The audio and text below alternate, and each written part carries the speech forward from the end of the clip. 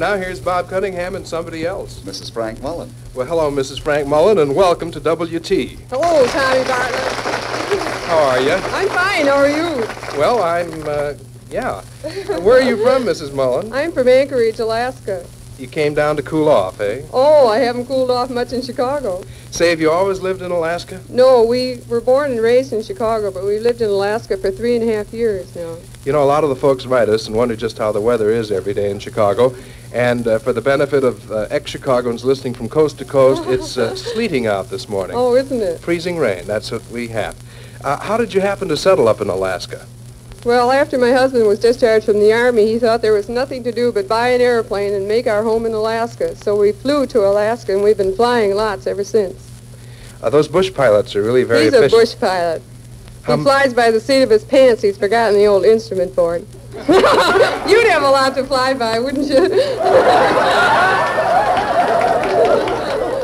Here's another question I'd like to ask you, Mrs. Mullen. What else does your husband do but fly by the seat of his you-know-what? Well, he's a homesteader, and he also is a movie distributor. Oh, he takes the product and distributes it around to the motion picture theaters, is that it? Well, not a theater. We show movies in very small Alaska fishing towns, and they're not in theaters at all. We show in a tavern or a roadhouse or a schoolroom, any kind of a... You show in a tavern? You must be the original television artist. Oh, we are. Yeah. Now, what kind of movies do the folks up in Alaska enjoy? That might be interesting. Well, the natives go for strictly cowboys. You can't show them a romantic picture at all. They're bored. But they like... Oh, cowboys are right up their alley. Uh-huh. They're used to riding moose, so people riding horses are different and new to them. Do you have any children, Mrs. Mullen? Yes, we have 2 daughters who have been born in the north. And have you taken them south with you? Yes, they have come with me. Oh, what are their names? Peggy and Eileen. Is the husband with you right now? No, Father's grub staking for us. He's what? Grub staking. Well, I've heard of top sirloin, but what's a grub stake? Oh, that's what you might call your salary in Alaska. It's a grub stake. Oh, what you make? You haven't known of a grub steak before? Not for years, I haven't. Say, how do the Eskimos act? I understand that Eskimos don't kiss, do they? Oh, I think they rub noses. That's what we hear. I've never seen it.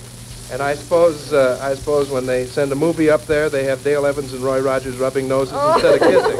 Oh, they don't kiss in the Westerns anyway, do they? Oh, no. They're Well, strictly He-Man movies, you know. Mm-hmm. Well, how do the Eskimos react when they see a love scene in the movies? Well, they just soon fall asleep, I think. What was your most amusing experience as an Alaskan homesteader is my next question. Well, one day we had a message to deliver to our friend 5 miles down the road from us, and we have an airplane, but we don't have a Jeep. So the only way we had of delivering it was in our airplane, of course. And my husband, being an ex-bomber pilot, we tied this message to a big cabin spike and put a white tail on the end of it so he wouldn't lose it in the woods in case our shot was a little over or under. So we went down to see our friend on Longmere Lake. This was in the airplane. Mm-hmm. And it was 7 o'clock in the morning, and Don was just getting up. In fact, we found him in his long johns outside washing his face. So he saw us and was very much abashed and ran in the house for his jacket before he would look at us any longer. But we made a good shot, and we dropped the note right at his feet. Not through the tent or not in his lake, but right square on the target. Well, have you had any trouble with bears up there? Oh, we have lots of bears, and as I say, we have the 2 girls playing in the yard all the time, but we depend upon our husky puppy to keep the bears away. He's a pretty good bear dog. And as Jack Benny would say, our last question, do you ever hunt bear? Oh, very often, but they're not as good to eat as moose. That's one you missed, yes. But the only one you missed. And now, here is... That was on Benny's program. We can use it. It's old now.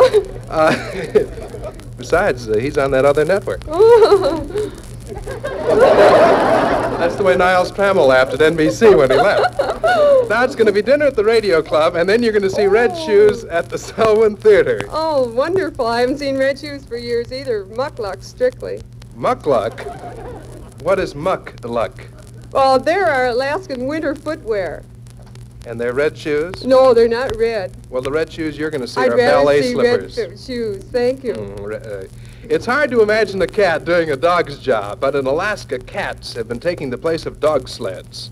Can you identify this particular type of cat? Oh, very easily. They're the Road Commission caterpillars. That's right. It's made in Peoria, Illinois, by Howard Newmiller's brother, who used to play piano at WBBM in Chicago. Not the brother, but Howard. Did you ever use a mustache cup? Did you ever see a mustache cup? Yes, in museums, I believe. Mm-hmm. Well, frankly, though, Mrs. Mullen, they're as out of date as...